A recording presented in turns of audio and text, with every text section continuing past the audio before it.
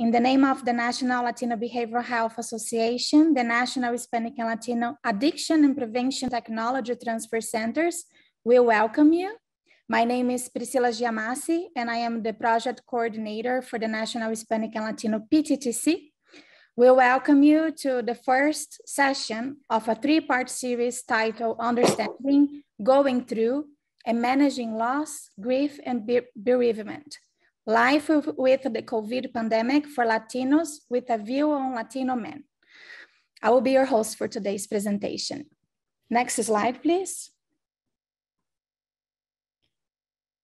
Before we introduce you to our amazing presenter, here are some brief instructions about our event. We want to disclose our grant information. You will receive a copy of those slides and you can read the entire information at your own convenience. On the next slide, we're going to share some housekeeping items. You will receive a copy of today's presentations, like I mentioned before. This session is being recorded, so we will provide you the recording afterwards. The lines will be muted throughout the presentation so we can minimize background noise. When we get to the question and answers portions of our webinar, you will be able to ask your questions to our presenter by clicking on the Q&A box, and we will share your questions to our presenter.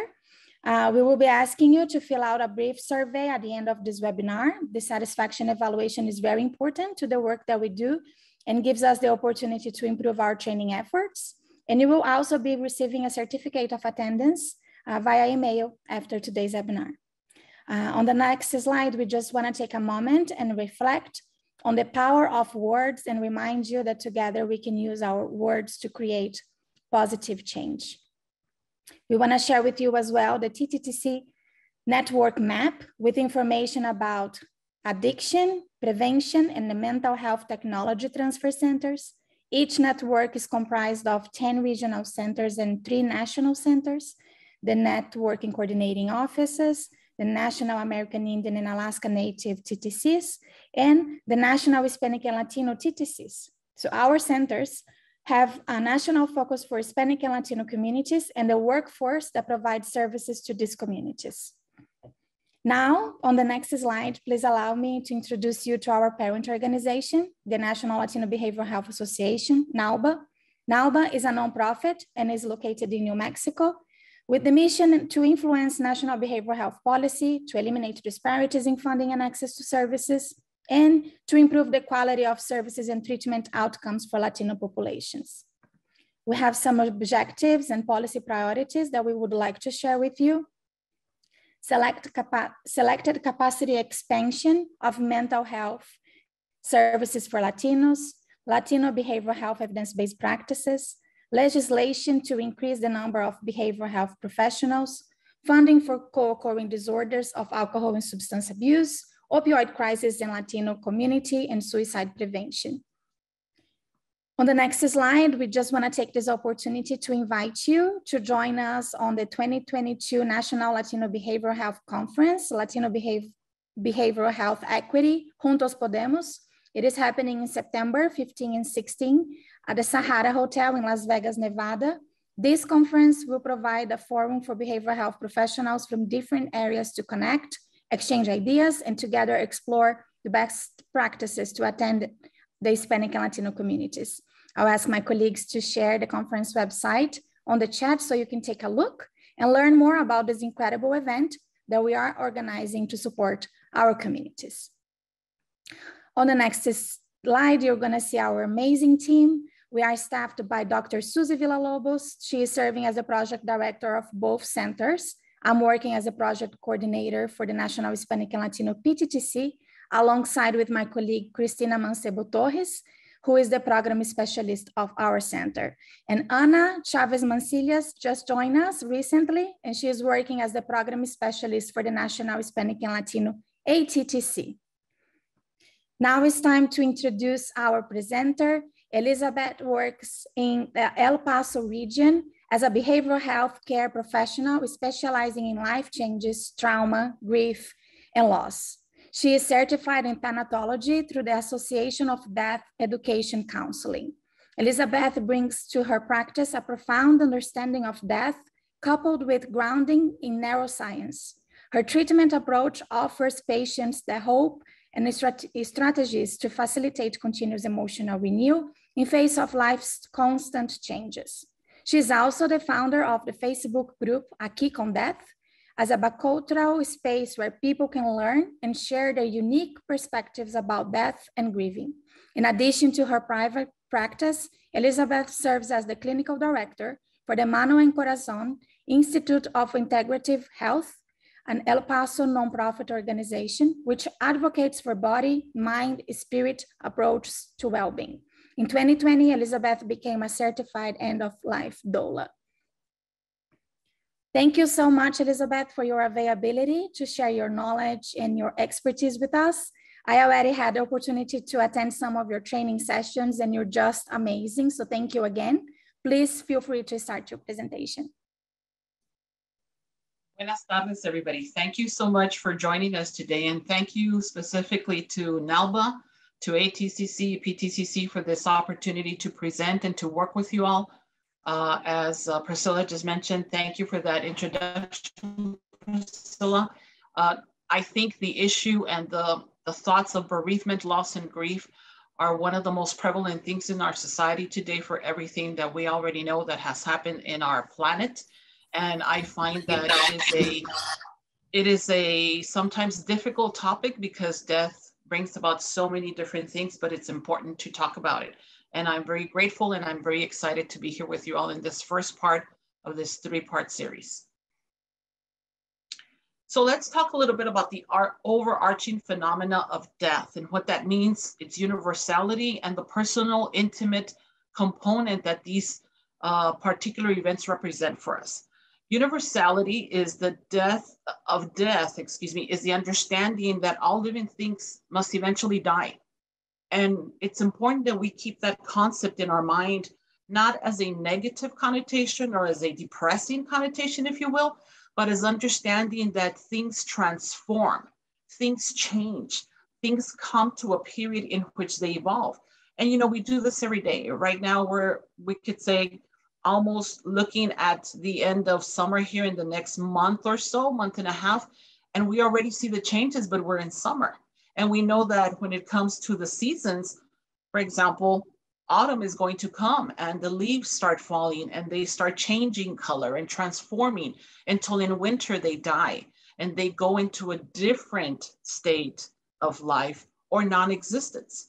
And so we know that in our human experience, the universality of the fact that things transform and change is a constant for us. And so that's something that we cannot avoid. And it is irreversible because we have not yet, with as much technology and medical advancements as we have not yet been able to conquer the fact that when something stops, especially when it's something that is organic and biological, such as a being or a tree or an animal, or anything like that, when it finishes and it ends that particular type of death, that physical death, it is not reversible. It is irreversible.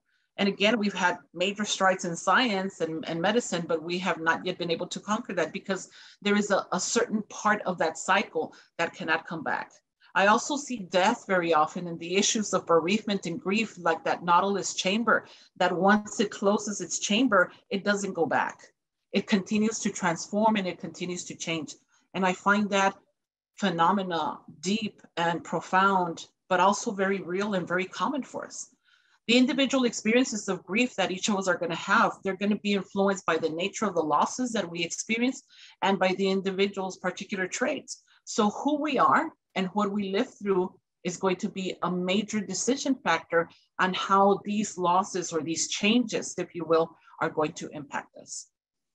We'll go to the next slide here. And so let's talk a little bit about specifically the language of grief and talking about loss when it comes to people. We know that there's multiple losses, and I'll talk a little bit about that in the few further slides. But loss is essentially a change of something that is no longer, whether it's a loved one, whether it's a pet, whether it's a job, a physical condition, a way of life, a transition, or a certain part of our lifespan that we go from one space to another. When we graduate from high school, we are no longer that person. Now we're going to go into another space. When we leave our parents and we start kindergarten or first grade, there is a loss and a change there. That doesn't mean it's negative or difficult, but no less it is a change. So loss is essentially that is no longer because something else has come about. Grief is a very specific term that I like to talk about because it is the natural reaction that we will all have to loss. And it's very specific because there's times that we will have a very intense natural reaction, like I'm talking about losing a loved one, for example, versus maybe losing the fact that I wake up in the morning and there's a little silver hair on the top of my head. Well, that hair no longer has the pigmentation. The loss is not as intense, but it has changed. When we grieve, which is the natural reaction of that, it is going to differ because of the intensity of that loss, because of what that loss means to us. And each of us are going to be different. There is no exact grief, but I guarantee you, and understanding this as a thanatologist, everyone in some point of their life will grieve because it's a natural part of the process of this existence that we have. And bereavement is the period or the time of grief and the mourning after that death. So if you will, bereavement is truly a verb. It's an action word. We will all be grieved, but we can all choose whether we want to be bereaved or to bereave or not. And obviously, as a mental health specialist and professional, I encourage you to take the time to bereave your losses, to acknowledge them, to honor them, not only for what has changed, again, specifically to the fact that we lose a loved one, but because of you, because life and death are part of us every day. Every day it is part of who we are, and we live and we come into this world knowing, maybe not at that moment where we're, infants and we're just newborns, but we come knowing that at some point change is going to be inevitable. So those are the big changes. Grief, or the big words, grief is the natural reaction to the loss, and the bereavement is the action of acknowledging that. Next slide. So when it comes to the symptoms of bereavement and grief and loss and all these terms that kind of bunch up together, I think it's important for all of us to recognize that as human beings, as sentient beings, we're going to, again, experience loss in a very different way depending on who we are. But I think it's important to recognize and to learn that each of us, because we're different, we may have experience different symptoms based on who we are. And some people may be very bereaved and very grieved in a physical way, others more emotional, others more cognitive or more thinking, and others more spiritual. So let me give you an example. When we are physically grieving, you're going to have maybe perhaps possibly a sense of tiredness and exhaustion, loss of appetite, or perhaps maybe being very hungry. Sensitivity to various stimuli, for example, noise and a lot of crowds and big spaces. And it may be like too much at that point because the person is physically feeling like they cannot do this right now. The body is not in a space to do that. Muscular tension, lack of energy, shortness of breath, tightness in the chest, nausea, the immune system tends to drop sometimes, weight gain or loss, physical pain, as I mentioned earlier, I think, insomnia, a difficulty concentrating, and sometimes an increased or a diminished libido, depending on who the person is. These are not all the physical symptoms that bereavement, grief, and loss bring about, but they're certainly very common ones.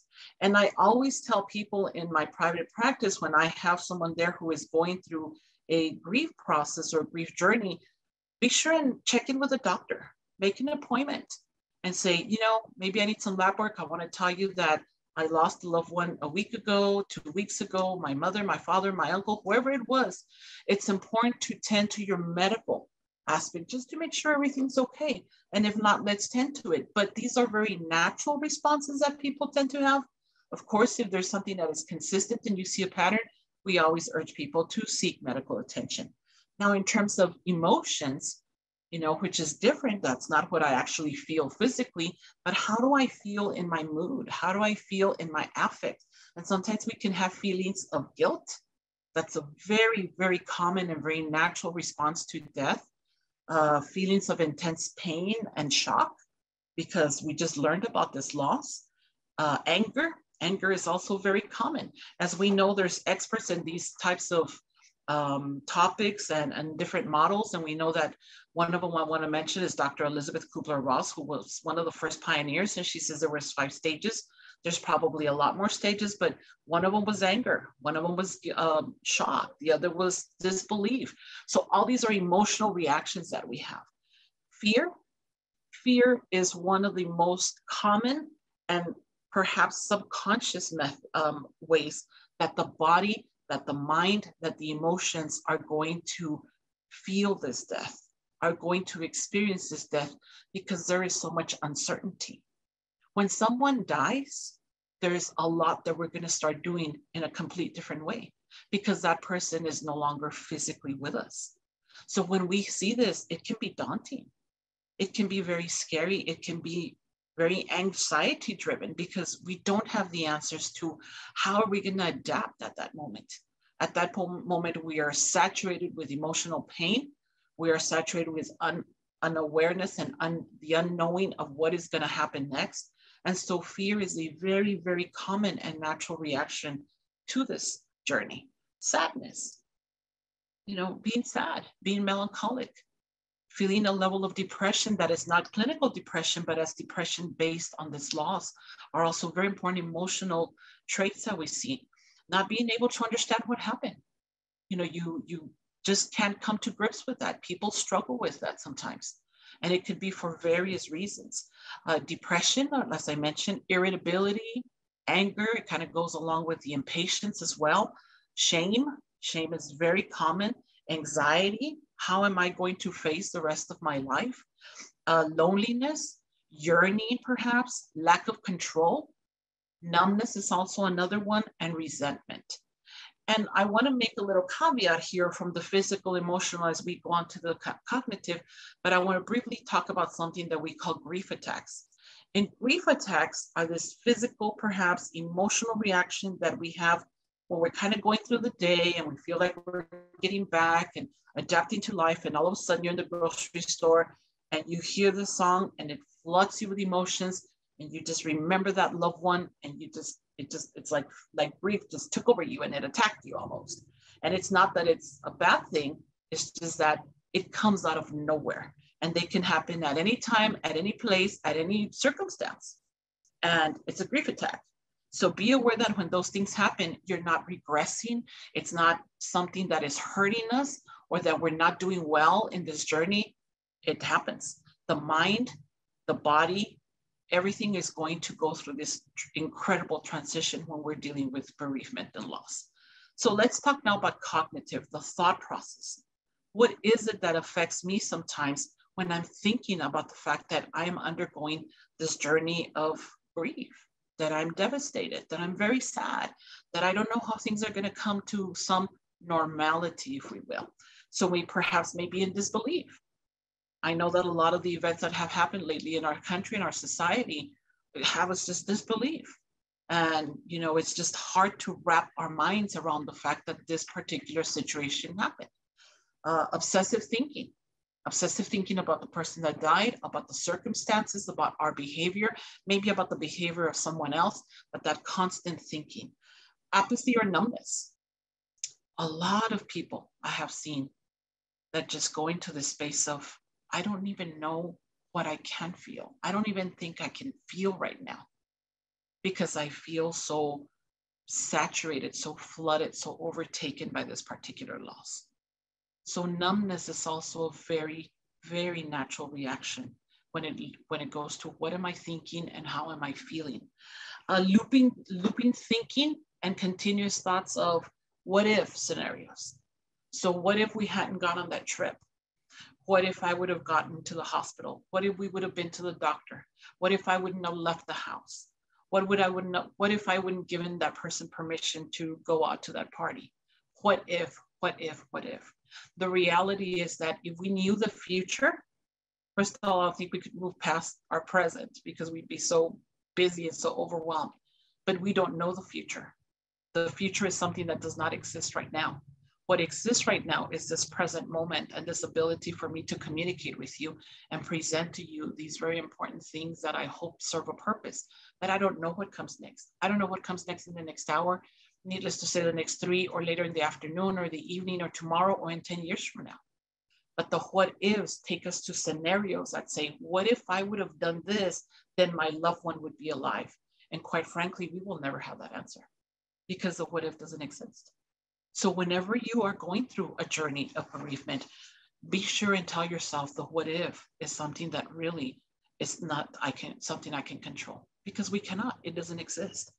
Lack of motivation and focus, disorientation and confusion are very common when somebody is grieving. So keep those things in mind. And spiritually, which is the last that I have posted here, is that connection perhaps that people have, very individual, very personal, very private, to a higher self, to a higher power. And maybe they question that higher power, because how could God, for example, have taken my child? How could God have allowed this to happen? And so there is a level of bereavement that is very spiritual in nature for people sometimes. Negative feelings towards a higher power. I had a situation one time in which a lady, was attending sessions for therapy, and she explained to me that she was very angry at God. She had been a very good human being all her life, as best as she could. She loved her son. She raised him well, and she was a God believer. And so why would God take her child away from her? Why would God kill her son? Whether she was wrong or right is really irrelevant. The point here is that she was feeling this emotional, physical, perhaps cognitive, and now spiritual reaction to her bereavement. Negative feelings, again, about our spiritual community. Sometimes the community that is religious in nature, maybe they have certain expectations, or they see death in a certain place and a certain way, and the person who is actually going through the bereavement may not feel that way. So there's a disconnect, separation from our own feelings and beliefs, feeling misunderstood by a spiritual religious community. Those are all very, very common scenarios in which people grieve in a spiritual way. So my question to you when we finish this webinar, and when you have time to be by yourself, is ask yourself, what kind of griever are you? Are you a physical griever, an emotional, a thinking, cognitive kind of griever, or a spiritual? Or maybe you're all four. I can tell you I'm a very physical griever. I usually catch a cold. I usually get a stomach ache. I usually feel very nervous. I feel very antsy. And so it's emotional and physical. Some people may be very different. So you ask yourself, because the more you know, how is it that you grieve? How is it that you go through this process, especially initially, that will help you understand that what you're going through is not abnormal, is not wrong, but it's the process. It's this whole entity, it's this whole phenomena that has taken a part in our lives. Let's go on to the next slide.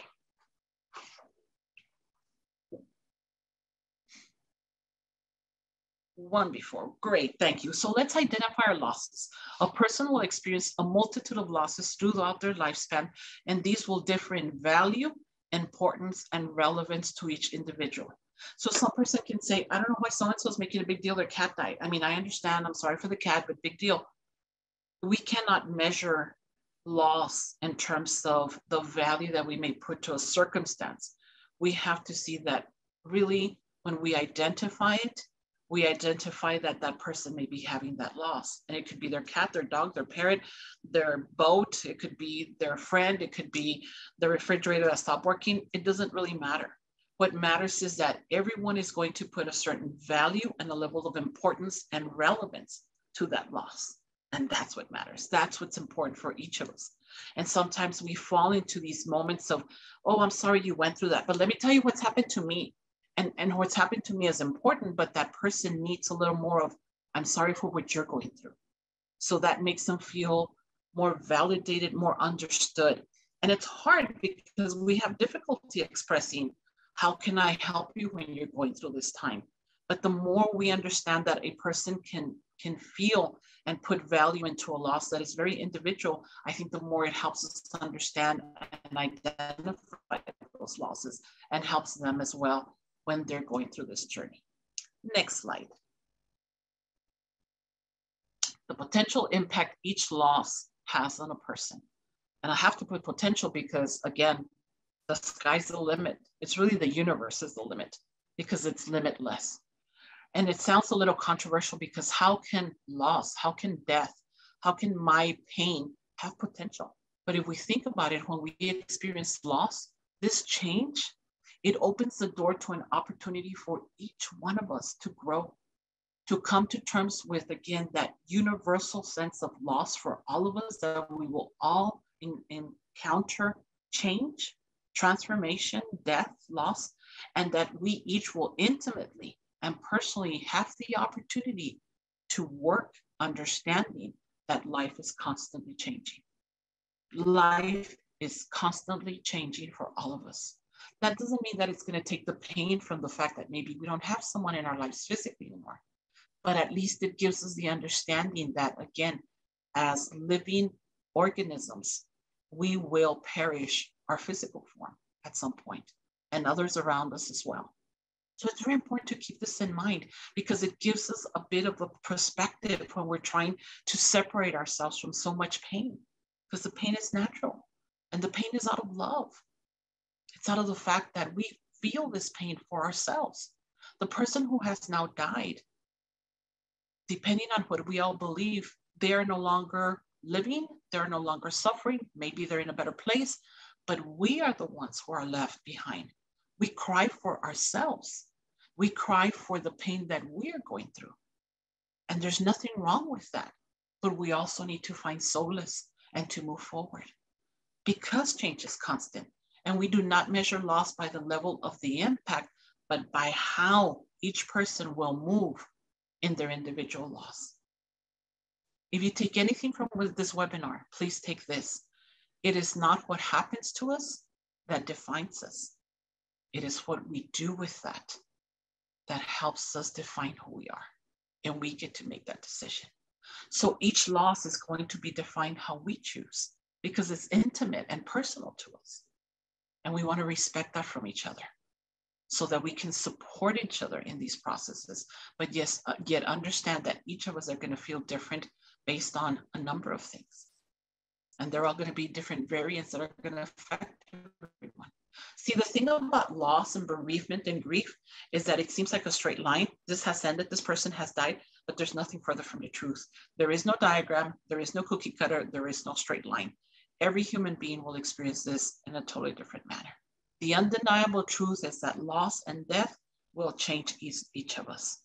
And it's going to depend on us if we're going to get this opportunity, we're going to take this opportunity and grab it and say, as much as this is difficult, I will move through this and I will grow and I will honor and I will change and adapt. And maybe I'm going to live and honor that person's memory. And I'm going to find some solace in understanding that this process is natural, but it does hurt. And we would never minimize that change, but we can, for the most part, get through it. Next slide. Identifying the multiple ways that an individual can grieve. There are many factors that matter in which each person will assimilate or not, any type of loss. But these factors that influence this experience and these dynamics are all going to vary, as I said. They include, but they're not limited in how we're going to go through this process by our childhood experiences, by our culture, our worldview, based sometimes and most often on that culture and how we identify in the world, our views, our norms, our traditions, our fears, our strengths, and our personal views on life and death. And I've met many people who say, I never want to talk about death. I don't want to bring it upon me. I don't want to bring that subject. I don't want to hear it. I don't want to talk about it. I don't want it close to me. Put it on the other side, get away from it. I understand. But that makes it even more difficult for each of us to come to terms with the fact that life, as I mentioned earlier, is ever changing. And ever changing is transformation. Transformation sometimes will bring about that loss. See, today when we go to sleep, we're not going to be the same person as I wake up tomorrow because time has passed and change has occurred. So it's ever constant. And because it's constant, we need to understand that each of us, based on who we are, and these points that I just made, our traditions, our cultura, especially for us Latinos that have this innate passion for life, it's difficult sometimes to embrace the concept of the fact that a loved one will not be with us, but we have to move forward and we have to try to find ways to move forward. Next slide. The difference between grief and traumatic grief. And one of the reasons why I wanted to be very specific and give its time and a moment to these two terms is because the focus of these three-part series is to talk about the losses that we have incurred as a society with COVID-19, the pandemic that is still very much ongoing. It's still alive and it's still part of our lives in every aspect. And that traumatic grief is something that we're seeing and it's very common. So I will get into more and more detail about that as we continue. But remember, grief is the result of any loss a person may experience. The difference is that traumatic grief results from a loss that is unexpected and it triggers a certain level of post-trauma survival mechanisms in ourselves. And that is where our brain, and I'm not going to go too much into this, but the limbic system, our survival system, tends to say, something happened very bad, and somebody's life or my life or our existence was threatened. And I'm very impacted by that. So in addition to the mourning, there was an unexpected loss. And there's another thing that I have to mention, which is a presentation for another day, but the mass shootings in our country have become so prevalent and so shocking that they bring about also a lot of traumatic grief. So we're a society that is looking at traumatic grief from different sources. One, the overarching impact of the pandemic that we're all living with, and two, these certain situations such as the mass shootings and other things that can also be circumstances that can bring traumatic loss to us or traumatic grief. So it's important that we identify this term so that we also understand that not just this journey of bereavement and loss and grief, which is very natural and yet not necessarily easy for us, can be impacting our life, but that there may be a traumatic component. And that is when we always encourage people to seek your mental health professionals, to seek to talk to someone. Make sure that you're taking care of your well-being, because the more you understand and learn about this, the more empowered and stronger you're going to feel to be able to bring in your internal resources to this process and to move not just through the journey of grief, but also anything else that may be affecting us. Next slide. So options that help us move through these moments of so much pain, of so much emotional change, so much cognition of what am I going to do now? So much physical, how do I feel? And I feel like everything hurts, like I can't move. So self-care is very important. And self-care, I think there's a misunderstanding about the fact that we think self-care is go to the spa and go hiking to Mount Everest and do all these cool things and you'll be better. And self-care is taking 10 minutes for yourself a day and just regrouping with yourself, going inside of you. Some people meditate, some people pray. Self-care could mean I'm not going to be able to attend the get together that you had invited me because I'm not up to it right now. I'm not ready. Thank you, but I won't be there. So boundaries and limits help us with self-care. But self-care is saying, what is it that I need to take care of myself? And that's going to vary depending on who each of us are. Maybe I should go to the party. Maybe it's going to distract me. It just depends on who we are. Sleep.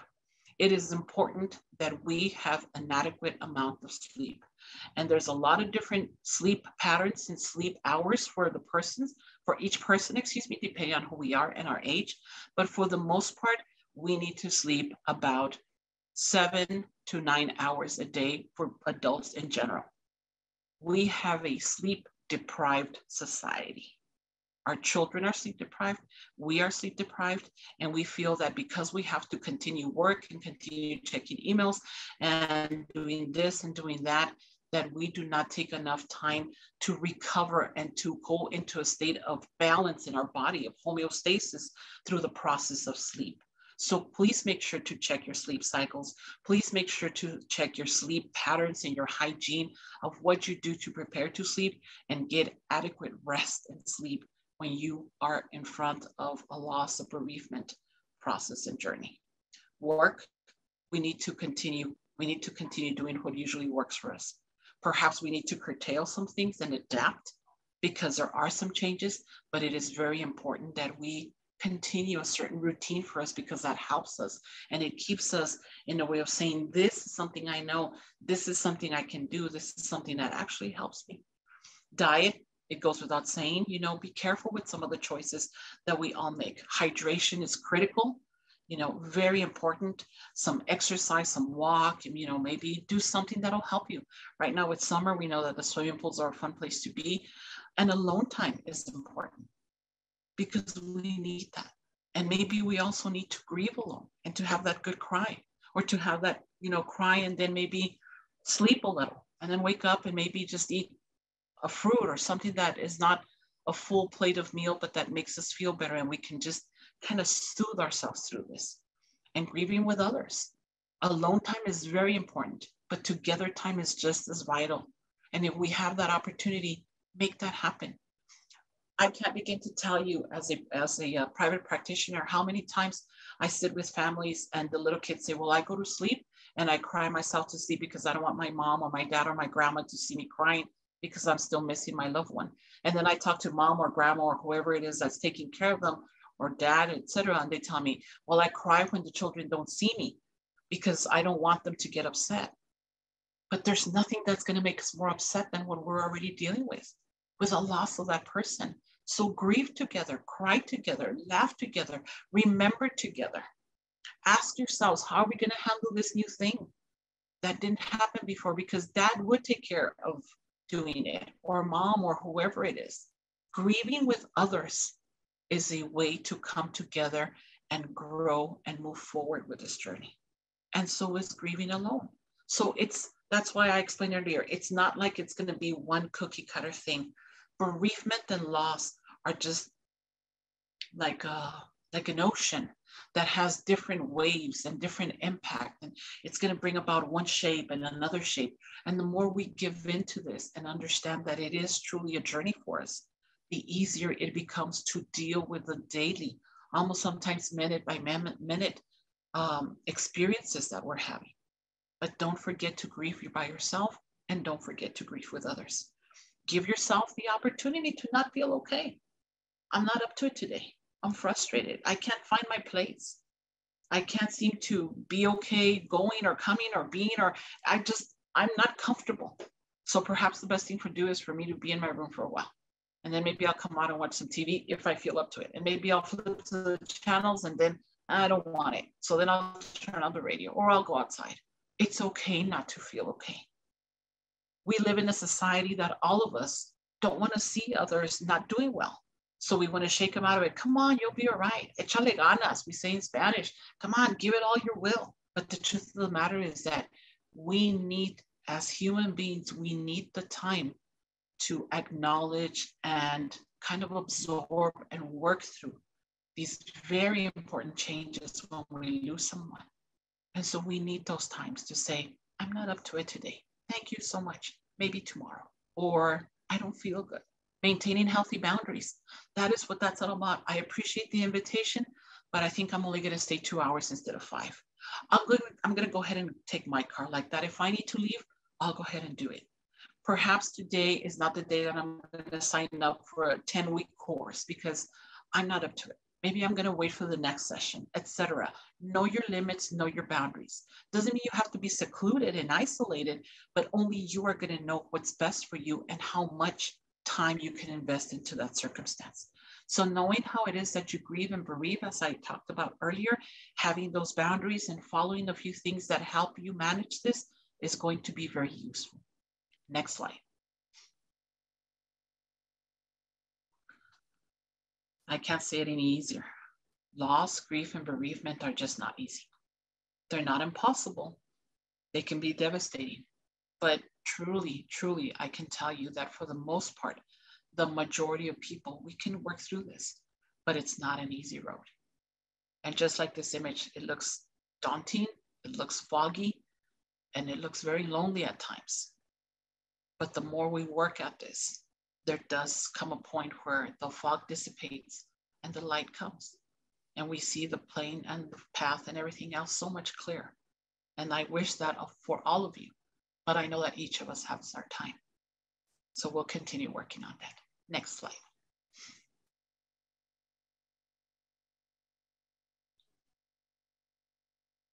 So let's talk a little bit about pandemic loss, as I said, and let's start focusing as we started very wide and we're narrowing this presentation in the next two to come. And let's talk about pandemic loss, grief and trauma, and the unprecedented numbers, the volume of deaths in the United States and in the world. So COVID deaths in the United States of America since it began to about last week when I saw these numbers was about 1,011,000 change.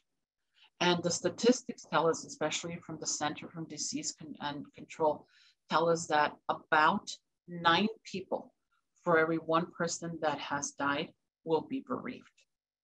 I think that is accurate. I have no reason to doubt it. I didn't do the research on that. I read the research, but I have to tell you that as a Chicana woman, as a Latina woman, I don't know that 9 is enough, because typically our Latino families, we are very large and our friends become family. And we have a very extended group that we consider our family.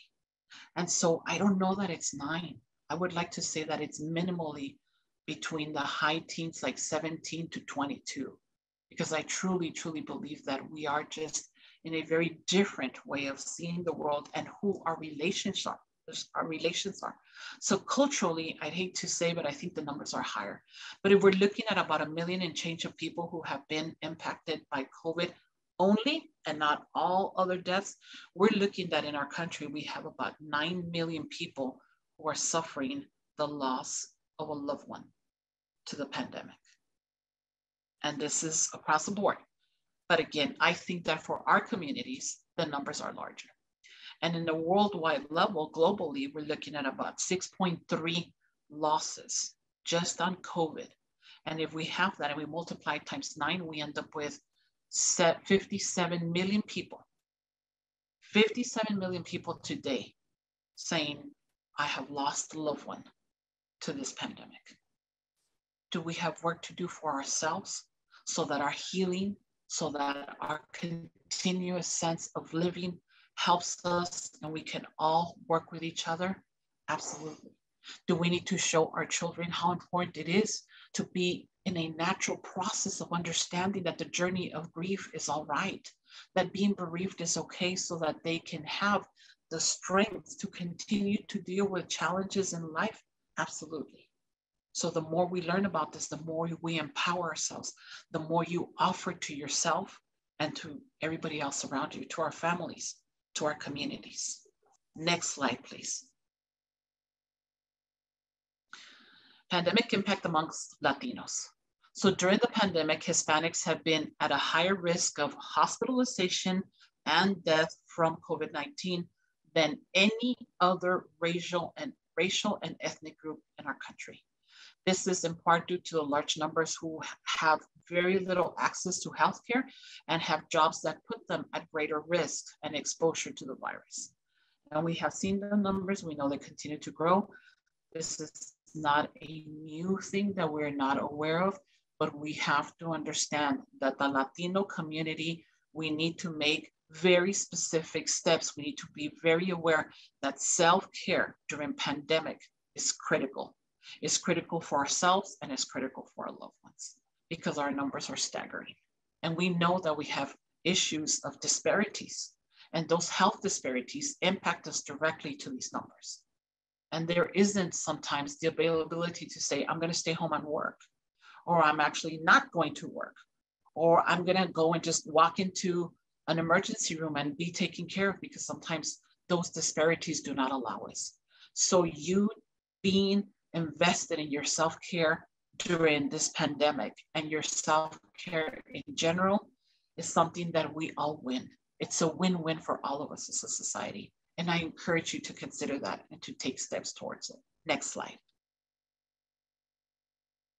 So half of the United States Hispanics say someone close to them has either been hospitalized or has died from COVID. Half, 50%, a little bit more of Latinos and Hispanics. 50% of adults in the United States say a family member or a close friend living in the US or in another country, maybe the country of origin for the family, has been hospitalized or died. So the number is very exact, 52. If not, perhaps a little more, because we always have to consider the unreported numbers. 28% of Latinos say they have either tested positive, 28% tested positive for antibodies of COVID, or they are pretty sure because they didn't get tested. The pretty sure is, I went through this experience and I'm pretty sure that even though they didn't get tested, they had a positive COVID result. Over 62% of Latinos either have had COVID themselves, 62% is incredibly large, or have a relative or a close friend that not only got it, but that has been hospitalized or unfortunately passed away. The numbers are alarming to this day. We are not through with this pandemic.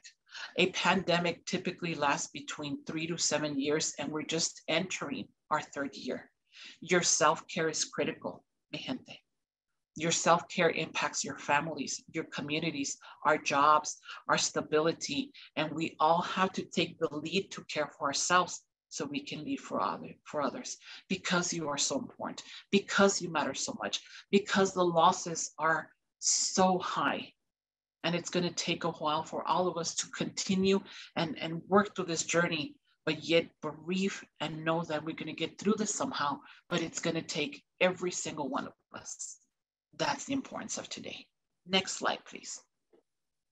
So let's talk a little bit about some terms that I find very important regarding pandemic and the types of griefs, because not every grief will be the same. And not every type of grief. I just spoke about traumatic grief earlier, and now we're going to look at collective grief. And that is where a community, a society, a village, a nation, or here, the world experiences extreme change or loss. And so we know that every one of us as a humanity is dealing with collective grief, some way, somehow.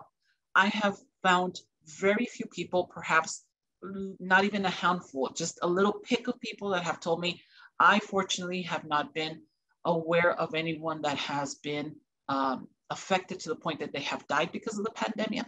But I do know a lot of people that say, yeah, I know people who have had the COVID or have been themselves sick. But it's just a little bit, a seed, just a tiny bit that say, I have no one that I know that has died from COVID-19. And I think that's wonderful. Cumulative grief may occur, this is another term, when an individual experiences multiple losses, either all at once or before processing an earlier loss. So again, I don't want to go a lot into detail because it's another presentation about the mass shootings, but there we see multiple losses. I live in El Paso, Texas. We have been victims of a terrorist attack of that nature, and there was multiple losses, not just unfortunately by the people who were affected directly and died and lost their lives, but just everything else that comes with it. In this case, when you're looking at COVID-19 and the pandemic, there's multiple losses, changes in systems, changes in infrastructure, changes in availability, changes in economics, changes in healthcare, changes in our behavioral health. So we need to know that cumulative grief may come very stacked, a lot of different things, and then that it impacts us because it becomes overwhelming. So we need to care for the self and know that the more we can kind of organize and control ourselves, then the more we are available to progress, to move forward, and to get through all this. Disenfranchised grief is when your grieving doesn't fit with your larger society's attitude about dealing with death and loss. So a lot of times we hear someone say, I lost my son, I lost my spouse, I lost my child, and it's devastating. But it's not very often that we say a sister perhaps is grieving their brother, or maybe a circumstance of a stillbirth, for example. And the person, the woman can go through this bereavement, but we kind of feel like, well, you know, the baby didn't come to terms, it didn't happen, I'm so sorry, but you're going to go on, it's going to be great, it's going to be fine, you're going to move forward, you're going to have other children, et cetera, et cetera. People don't try to be insensitive, but sometimes it can come off as being insensitive. But that disenfranchised grief is society doesn't really see it as this major loss as compared to other losses, and we have a hard time identifying it. So it doesn't fit in the larger attitude of the losses. So somebody can say, well, I lost my house during COVID. Yeah, but so-and-so lost 10 family members. Well, again, we don't want to measure. There's nothing to measure. The impact is going to vary. But so that person is feeling a level of disenfranchisement because we're not really understanding that the attitude here is you lost your house. That's a big deal. And it's a big deal. This person lost 10 family members, but loss is loss. And it doesn't quantify based on what matters more or what matters less. Next slide, please. The assault of fear upon the face of death. And so here it's about, for many of us, thinking about death and how it evokes, again, how I mentioned earlier, the sense of separation, of loss, of pain, suffering, anxiety, and about leaving those that they're leaving us behind. It is a very natural thing to hear of people pondering of their own mortality when they go through a loss, when that loss is especially of a very close loved one. Your losses are going to be based, a lot of times the impact of that loss is going to be based on the relationship you had with that person. The closer the relationship, the more it's going to hurt. That's why pets are such profound losses, because we adore pets. They give us unconditional love. And so somebody can say, well, it's not a human being. Well, it's not a human being, but it's our loved pets. And we love our pets, right? And so that fear of death, that fear of that uncertainty clenches at us, especially in the beginning. Many times loss brings us to reflect on thoughts and questions and attitudes about life, about our purpose, about the reason for our existence and how we moved on. And throughout humanity, throughout the existence of us as humans, we've always pondered on our purpose, on our reason for existence. And I happen to feel that every single one of us has a very important purpose in this life. I don't care what you do. I don't care what you like. I don't care what it is that matters to you. It's respectable. It is important. It is about you. So when we have this assault of fear upon us because of the loss of someone, realize that it makes sense. But as we move through that and we choose to bereave, that fear will start gently dissipating as we adapt and we move forward. Next slide, please. Nos reímos de la huesuda, or do we? We laugh at death. Or do we laugh at death? In our cultura as Latinos, we call death so many things, la huesuda, the bony one, or la calaca, la flaca, the skinny one. We have so many different names to call death, and we personify death. And in our cultura, we have things like Day of the Dead, and we have these profound and beautiful rituals and ceremonies that get us to understand. There's a very famous writer, Octavio Paz, who's a Nobel Prize winner, and who wrote about the faces that we handle death with. Las máscaras mexicanas, as he mentioned, the Mexican masks, and the fact that in his book, he talks about how we use these masks of everything is okay. I'm doing fine. I don't have a problem. I'm going to get through this. But at the end of the day, do we really laugh at death? And I think death, needs to be as revered and as honored and as understood as life, because it is our ultimate and last transition. Maybe we come back, maybe we don't. There's a lot of different, theories on that, and I respect them all. But at the end of the day, what lives will perish at some point. And while we can laugh at it, I think the bigger message here is, let us live. Let us have a life well lived, as we say, because every minute counts, because it is so important, because it is so sacred, because we love, because we have passion and intensity, and we make things happen, and we engage with others, and we love. And all the process of bereavement and grief and loss can be so intricate, but at the end of the day, I think the human emotion and the need for being part of and giving to others and receiving and loving is really why we think we laugh at death, because we feel that intensity. And that's wonderful. That's good. Bring it on. Keep on doing it. Joy, life, love, laughter is part of living that life well lived, so that when we transition into whatever it is that we transition from this physical existence, we do it saying, ¿sabes qué? I'm good with this. Let's do this. Next slide, please. Using our inner strength, without a doubt, when we, and the fortitudes when we move on through change and loss, without a doubt, these are challenging times, very fast times. Yet life doesn't stop, and it doesn't give us a chance to deal with our daily commitments. Mostly every person, I want you to remember this, please, has the innate capacity to survive the difficulty of loss. There are specific factors that help us, and we move through this journey, and we just talked about them. But healing and that adjusting and that recovery are possible. Next slide. Very quickly here, using our inner strength and fortitudes as we move through these changes. What can I do? How can I move through this? I don't like to feel this way. I want it to stop. The easiest way to get through grief is to get through grief and bereavement. So seeking the support of our family and friends, incorporating again our cultural practices, ceremonies, rituals, etc., participating or taking part in our belief systems, whatever those may be, caring for your physical health, prioritizing time and space for our mental health. It's very important. Choosing options that support our healthy lifestyle, understanding we are resilient. And here on the choosing options, we can all get angry and we can do negative options that are going to hurt us, drugs, addictions, gambling, hurting others, being angry and taking it out on people. Those are not positive options. We have to be aware of what's going to help us move through this. Identifying and practicing healthy boundaries, as we spoke earlier, community participation and volunteering. When we give others, it's easier to deal with what we're going through. Understanding that we will drive on the road of loss, and this is a natural part of our life experience.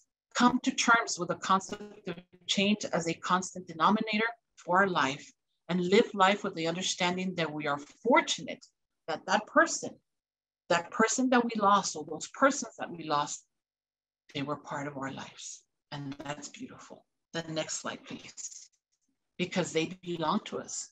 The hardest loss is your loss. I have nothing to say, but I give profound respect, and I try to hold space for people when they are bereaved and they are grieving, because it's your loss, because it matters to you, because it's intimate, and with all the dynamics that come with it, whether it was right, wrong, whether it was illicit, whether it was healthy or unhealthy, it's your loss. And therefore it deems the honoring, the understanding, the experiencing, so that we can move forward with this part of our life. Next slide, please.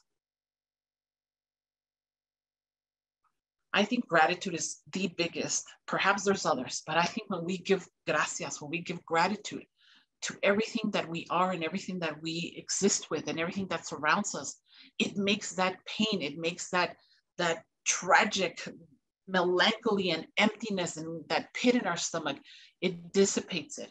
And I think we have the opportunity as people to give thanks, to be in gratitude for those of us that experience the experiences that we had with the people who have left us, who have died.